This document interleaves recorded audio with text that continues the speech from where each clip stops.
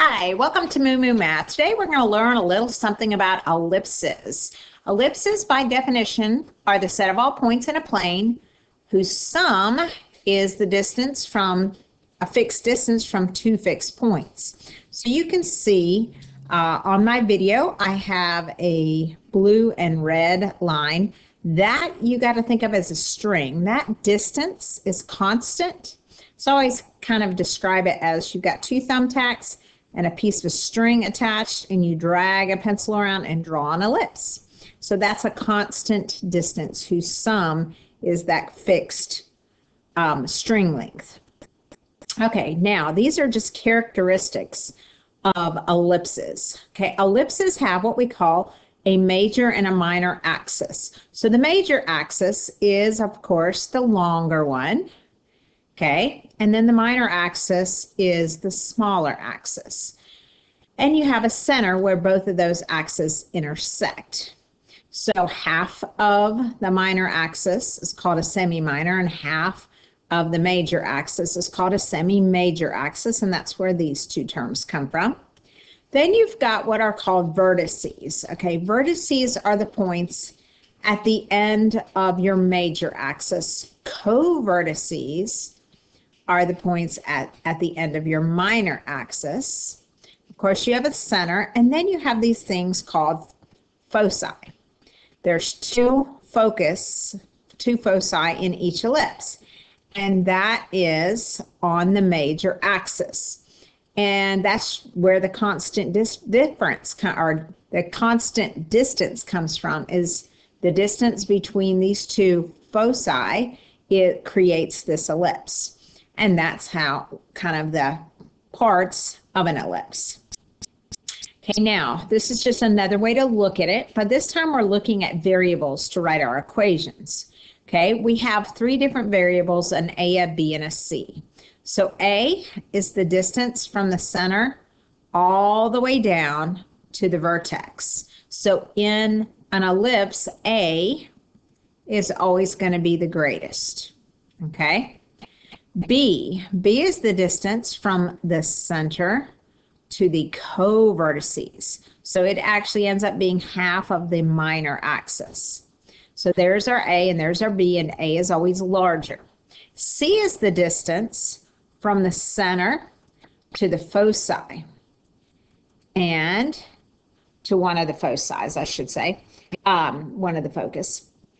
And that is going to be less than A because it's on the same axis as A, but it's inside the curve. Now, you may see a little right triangle here, and yes, you're seeing correctly. There's a right angle here. The two sides of this right triangle are B and C, and the hypotenuse is A. And so that's going to come into play in a few minutes when we're trying to figure out what either B or C is. That will help us find those distances. Okay, so here is the equation of an ellipse that is centered at the origin. It's x squared over a squared plus y squared over b squared is equal to 1.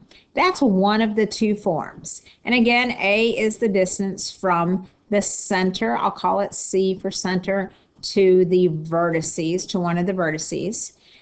B is the distance from the center to what we call the co-vertices along the minor axis, and C, that's the distance from the center to the foci.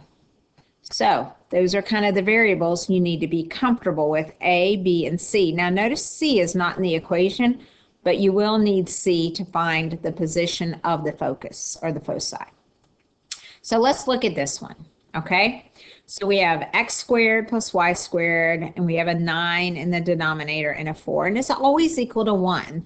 That's another key. You've got to have your ellipse formula equal to 1.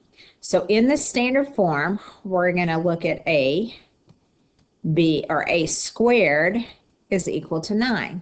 So if A squared is equal to 9, that means A must be 3. Now notice we're only taking the positive, because if you take the square root of both sides, you get a plus or minus 3. But we're looking at a distance, so distance always has to be positive.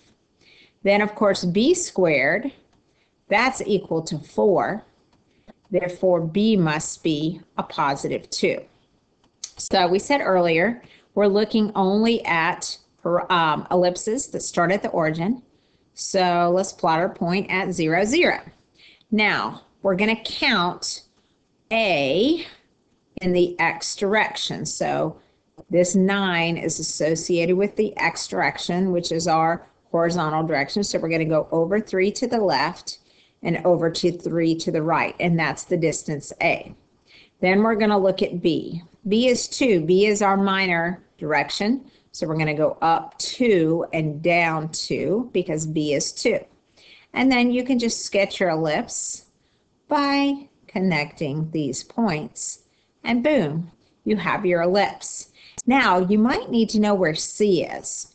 So to find C, what we're going to do is we're going to use the Pythagorean theorem, but it's not really the Pythagorean theorem, because if you go back to this picture right here, remember this right triangle? We're using that right triangle, where B and C this time are the legs and A is your hypotenuse. So we're going to look at A squared is equal to B squared plus C squared. So it's a slightly different. It's the same right triangle though. It's a right triangle. It's just A is your hypotenuse. Now to solve for C, what we've got to do is bring that B squared over. So A squared minus B squared is equal to C squared. So now let's just plug in A and B. Well, A squared and B squared are right here in our formulas. So A is always larger. So 9 minus 4 is equal to C squared. So that means 5 is equal to C squared. So C must be equal to the square root of 5. That's what C is. Now we're going to have to estimate that because it's not a nice number. It's a little bit bigger than 2 because we know the square root of 4 is 2. So let's go over a little bit more than 2 on the major axis, and that's the position of our foci. And that's how we find those. So now let's write some coordinates. Okay, let's write the coordinates for these vertices. So my vertices, with this being at the origin, and with A being not, A squared is 9, A is 3. We're going to go left and right 3, so we have plus or minus 3, 0 in the x direction. The co-vertices, we're going up and down, so we're going to change the y direction. So it's 0 and then plus or minus 2 for those coordinates. Some people write those as 2 separate ordered pairs, and some people write it just as one like this, and that's fine. And then, of course, we now have to write our foci. So what are the coordinates for the 2 foci? Well, we're going in the x direction, positive and negative root 5, comma 0. And there are the coordinates that we need. Now, the major axis, let's go back and talk about that. The major axis is right here. Well, we went 3 to the left and 3 to the right, so our major axis, let me write that down, our major axis is equal to 6. Where do we get that? It's 2 times the length of A. I'm going to write 2A down just so to remind you that's 2 times the length of A. And then the minor axis, it's the one going up and down. Let's look at it. So it's going here 2 and here 2. So that means our minor axis is 4. Okay, where does that come from? That's 2 times B. And that's how you find the major and the minor, length of the major and the minor axis. So we have our vertices, our co-vertices, our position of our focus, the major and minor axis, and we have a sketch.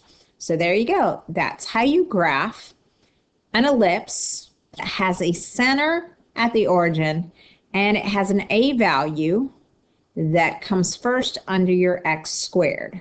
There'll be a couple more videos explaining a little bit more about ellipses. So this is just the first one. I hope this video was helpful.